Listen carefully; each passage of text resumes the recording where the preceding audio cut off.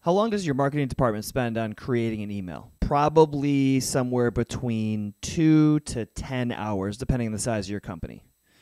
That's for one email designed, campaign created, click-through journey. But then also think about how many emails in your inbox you actually scroll right past or archive or delete immediately. Spending all this time on an email, and 90% of the people are going to delete it immediately. Okay, that's not even talking about your open rate. That's just talking about they go into it and they delete it. The reason is because you're not personalizing your emails. Now, I'm not just talking about saying, hey, name, or hey, company. I'm talking about segmenting your audience so that they're getting only what they really want. See, we've been conditioned over the past decade to target high open rates and high click-through rates and mass emails, getting as many subscribers as we possibly can. But we're forgetting that no matter how much subscribers, or even over on social media, followers we have, those don't matter if people don't care.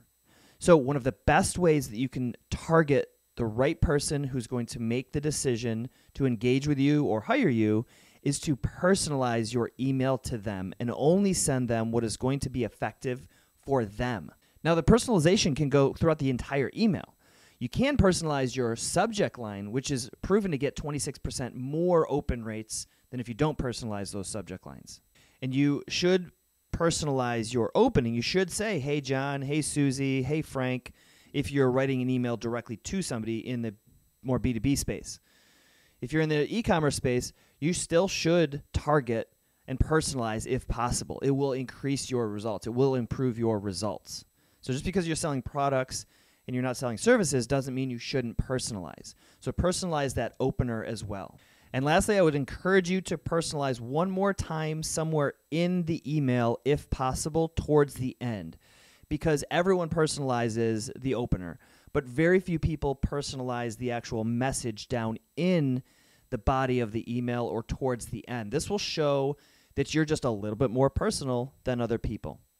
But again, going back to the beginning, the key here is not just to personalize the email copy, it's to personalize the actual email that you are sending to them. So if you have a newsletter, you're a B2B company, you have 20,000 people on your newsletter. Would you rather have 20,000 people getting one email and having an open rate that's 20% or 25% or something like that, and then having a click-through rate in there that's 0.5% or lower, and having no actual leads generated from that email?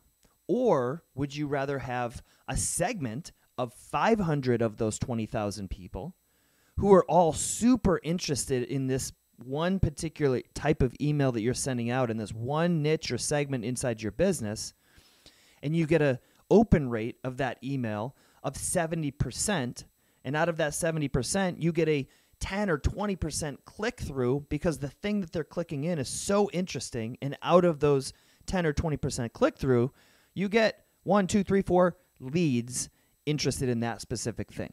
Which one's better? 20,000 people getting this email, or the 500 that are super interested? I will let you be the judge, and I'll see you in the next video.